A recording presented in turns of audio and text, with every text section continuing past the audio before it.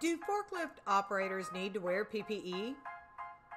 OSHA estimates that there are 110,000 forklift accidents each year and that an American worker is killed in a forklift-related accident every 3 days. While equipment inspections and engineering and administrative controls are always the first line of defense against injuries in the workplace, personal protective equipment plays a critical role too. Though it might not seem obvious, wearing the right PPE can make a huge difference for the safety of forklift operators. So the short answer to this question is yes, forklift operators do need to wear PPE, but the big question is what type of PPE they require. Eye protection. Glasses protect operators' eyes while on the job. Frames must not impede peripheral vision or impair the ability to see people and objects with minimal head turning.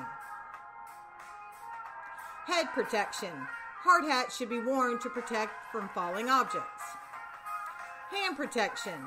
Protective gloves must be worn when handling hazards like propane, batteries, or chemicals.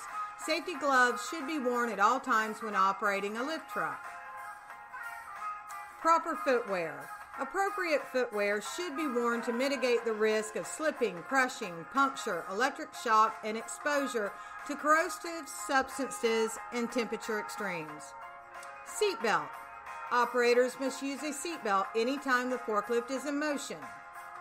Assess your PPE needs. Every workplace has different hazards and risks, and it's important to assess and identify them in order to ensure forklift operators are well protected with the right gear. So join us in our vision of working together to make America safe.